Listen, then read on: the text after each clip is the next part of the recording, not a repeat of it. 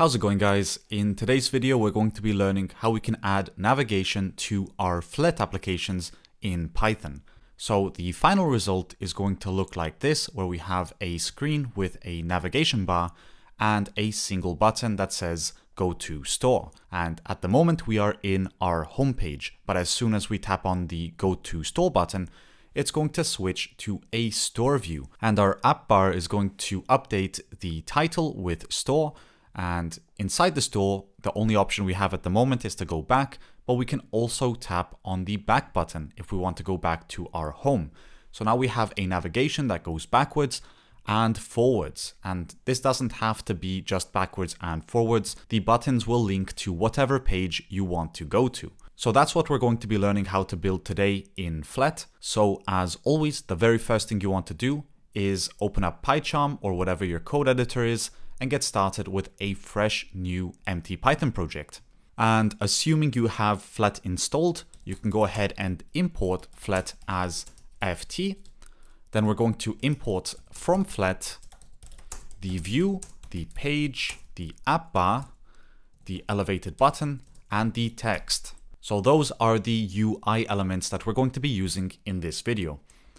Then from Flet, we're also going to import the root change event, the view pop event, the cross-axis alignment, and the main axis alignment. And feel more than free to arrange your imports however you like. This is just how I decided to do it for this lesson. But as soon as we have all of our imports, we can get started with creating our main entry point that, as always, takes a page as an argument. And it returns none because we are only executing code. Now, all I'm going to edit on this page is the page title, and that's going to equal my store, so that our window will have a title. And directly under our page.title, we're going to create something called a root change. And this function is going to take care of our views and our navigation. And it does have one required argument, which is an event listener, which will actually be a root change event. And this whole function will return none. And before we do anything, we want to make sure that we have no views. So to do that, we're going to type in page views clear. So it will clear all the current views on the page. Then we can add our views back. And the very first view that we want to have is the home view.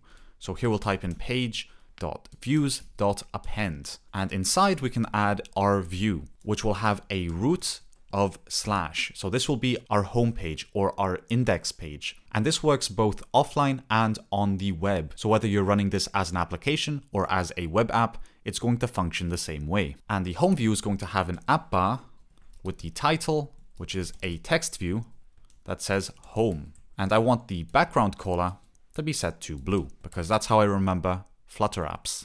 And right now we're getting this red syntax highlighting, and that's because this is supposed to be inside the controls. So I'm going to create that, copy our app bar, and place it directly inside there.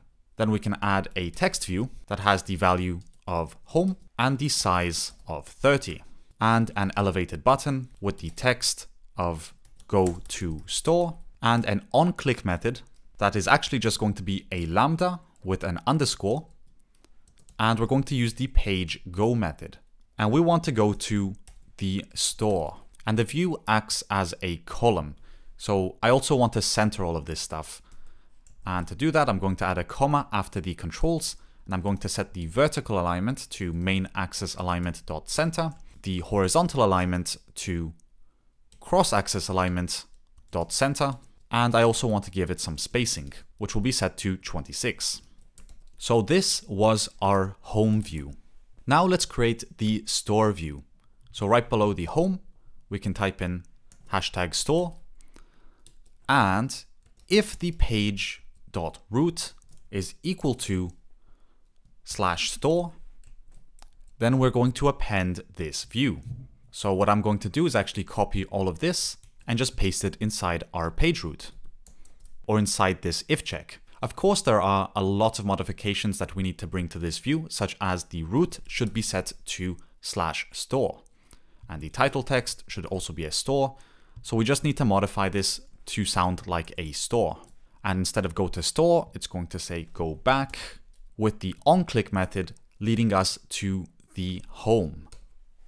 So now we have two views that we can go to using our root change function. But there's still one more function I want to create before we actually link all of this together. And this functionality will handle the back button, because every time we click on back, we want to go back a page. And if you have 3 or more pages, you want to make sure that you go back one at a time, not that you go back to the home page, because that can be very misleading. So at the bottom, still inside our main entry point, we're going to create this function called view pop. And that will take a view pop event as an argument, and it will return none. Now inside here, we're just going to call page.views.pop. And we also need to refer to our top view, which will be of type view, and that's going to equal page.views at the index of -1. So it's going to get the last one from that list. So that will allow us to move backwards, because finally we need to type in page.go, and we want to go to the top view.root. And that's the functionality we need to go backwards in our stack. Now, all that's left for us to do is to link this functionality together. And to do that, we're going to type in page on root change, and we're going to set that to our root change function. Then page on view pop, and that will be set to the view pop function. And finally, or first I should add the equals there. And finally, at the bottom, we just need to type in page.go to the page.root, because that's where we want to start out. We want to start out on our root page. And finally, all we need to do now is call if name is equal to main and run our application. So app and the target is going to equal our main entry point. So with all of that done, let's tap on that green arrow and run main. Then I just need to drag it from my other screen. And let's test it out. Let's see what happens when we tap on go to store. As you can see, it took us to the store, and we can also go back by tapping on go back. And if we want to tap on the back button, we can do so, and it will take us back home, regardless of where we are in the stack. And in this case, we only had 2 views, but if we had more, it wouldn't go directly home, it would go backwards in the stack one by one.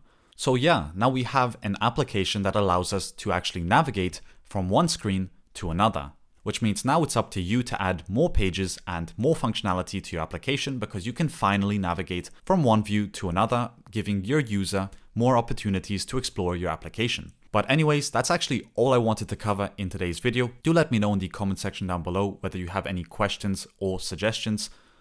But otherwise, with all that being said, as always, thanks for watching, and I'll see you in the next video.